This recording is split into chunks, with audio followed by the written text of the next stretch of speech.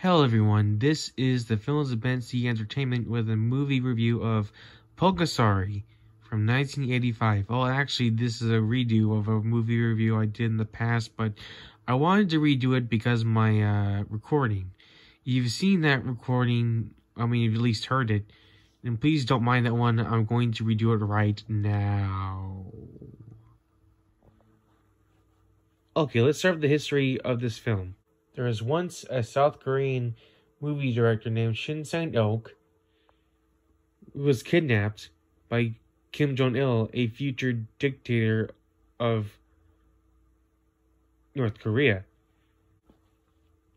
Kim Jong-il forced him and his ex-wife to make films, and one such film was Pulgasari. Now, I'll talk about the plot first, but there's other things I wanted to talk about as well. The plot consists of medieval Korea, where a tyrant king tries to take over a village, and that said village uses a monster doll to destroy said tyrant king. But then the aforementioned Pulgasari doll monster almost destroys absolutely everyone in his own village it was meant to protect, and that's pretty much the whole movie.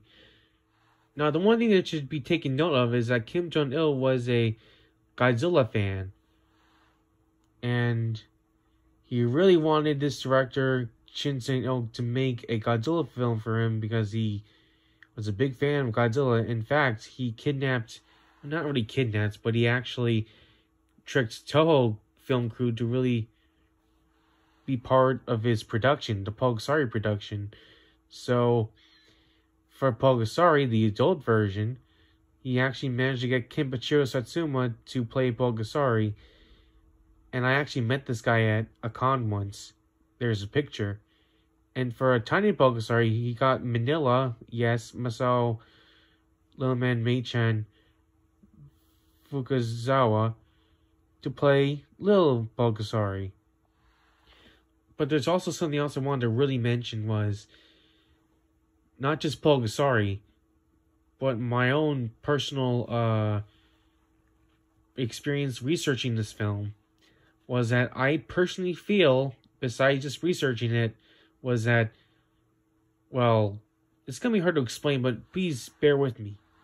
I am mainly using this film just to do research on what these leaders are thinking: Kim Jong-il, Kim Jong-un, Xi Jinping, and Vladimir Putin. Speaking of Xi Jinping, I was hacked a few years ago, probably less than a few years ago, and they said I was hacked. I was. Seriously. I don't have the emails anymore, but they said that if I didn't pay this amount of money, I don't know if they were criminals or not, if I didn't pay this much money, they would continue to have my account be watched over by people from China. Now, these aren't just people. They're the government. I'm not talking about the citizens. I'm talking about the government themselves from China. That's what they claim themselves to be. I'm not sure if they were just scammers or whatnot, but this is true crap that I was experiencing.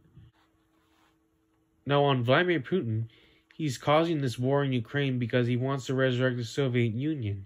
And that's a really bad thing because even after we had this huge pandemic worldwide, we finally have a much worse issue, in my opinion, because of what's been going on beforehand, because we've all been infected by COVID, and finally, a much worse thing happens because of Vladimir Putin. Now, here's what we could do with all these leaders if we could. Get them out of office, if we can. Try to give them help, not support, like you give a president support, but try to give them mental health.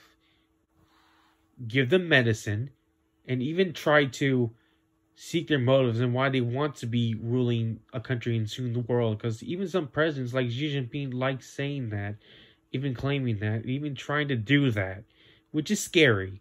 So I really want to know why, myself, what their motive is, why they want to do it. I even want to try and make them into good people, which sounds kind of strange because I personally feel like, as a bad person myself sometimes, I relate to them. Not because of how good they try to be, which they really aren't, how terrible they are. And I feel like I'm terrible myself at times. I'm not kidding.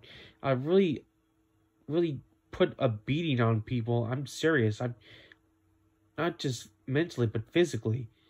This is a real thing. I'm not kidding. I really apologize for all the people I put a beating on. Why do you think I say beating? Because that's the really real thing I've done. But I'm really sorry if I not only if that I have done all that to all those people. Without getting off topic, Pulgasari is only a good movie if you can look at it from the monster movie side. And with the leaders of those countries that I mentioned, try to do something about the world. Please try.